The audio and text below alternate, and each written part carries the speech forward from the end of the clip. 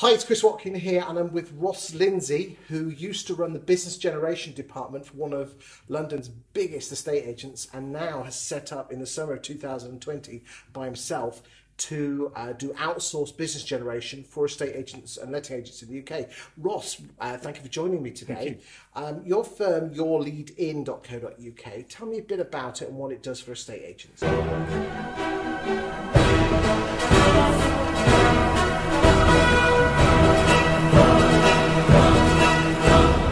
It is exactly what you said. It's a business generation team.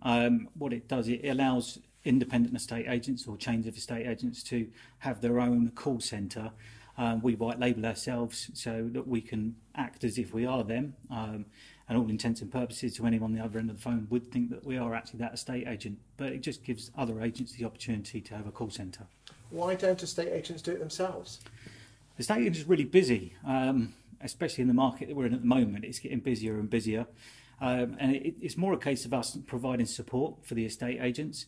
And the things that they're doing on a reactive basis. So we're just going to help them sweep up after them, if you like, supporting them, the bits that they may have dropped behind.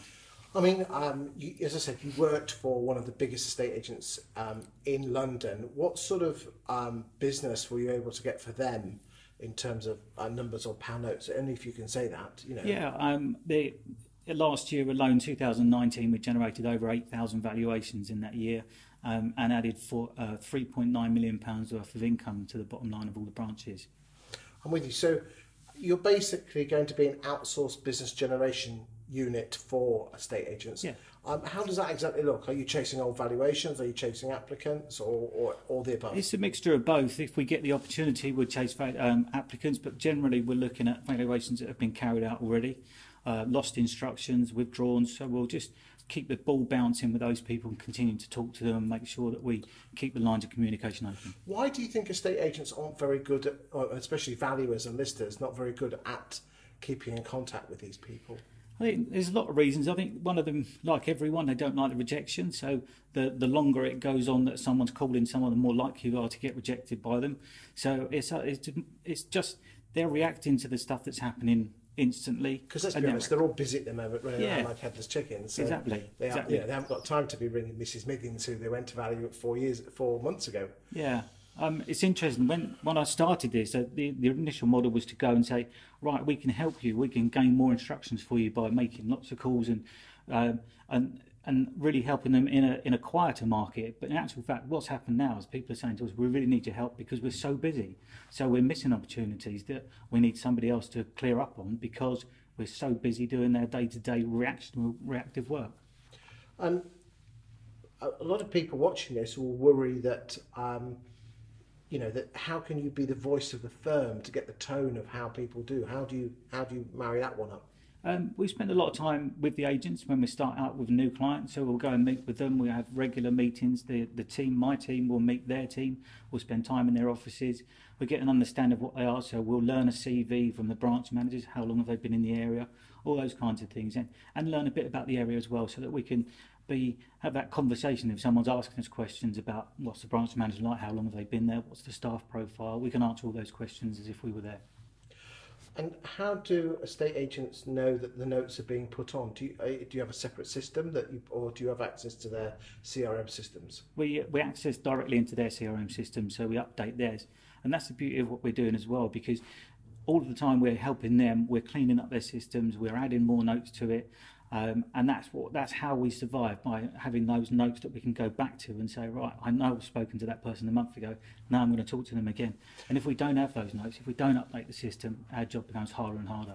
So how does someone in the branch know, it's a mystery person, put the name on, like Floss, I don't know who Floss is. How do you have like a system to ensure that the people know that it's you guys that are updating the notes? Yeah, so as you put a note in, it will be registered to us. So it will say, Ross put a note on this system on this date, on this time. So everything's recorded. So even if it was you put a note on the system, I could go to a client and say, oh, good afternoon, you spoke to Chris last week. However, I'm Ross and I'm going to be taking you through this journey.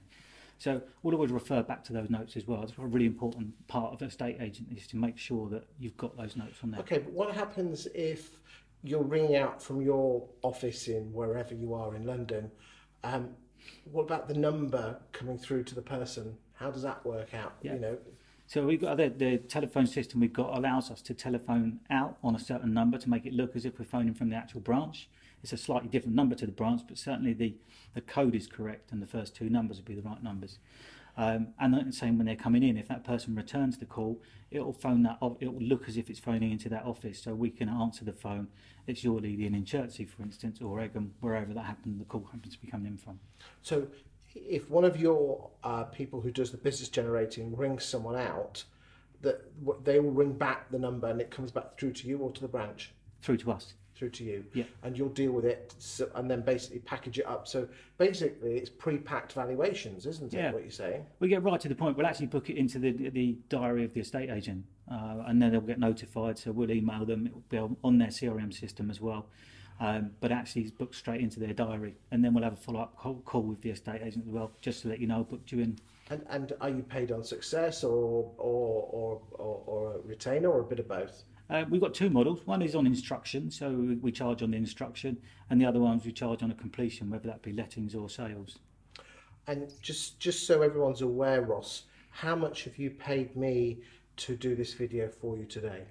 I haven't paid you anything yet. You're not No. going to ask me for some money, are you? No, I'm not All going to right. ask you any money, don't worry. Okay. I think it's important that, I mean, boys and girls out there in estate agency land, that I came across Ross 12, 18 months ago. I was really impressed with his operation. And now, like an awful lot of people out there, he decided that he wanted to set up by himself and actually get the benefits and the fruits of his labour. So I wish you well in your approach. I know that, as I said, you left a very large estate agency chain, and now you took all that knowledge and all that passion. And as I said, it takes a lot to impress me, but I was very impressed when I went to see these guys. Thanks. So this new operation will be absolutely fantastic. So check Ross out. It's Ross Lindsay, Lindsay with an A, and you'll be absolutely fine with him. Thank you very much. Thank you.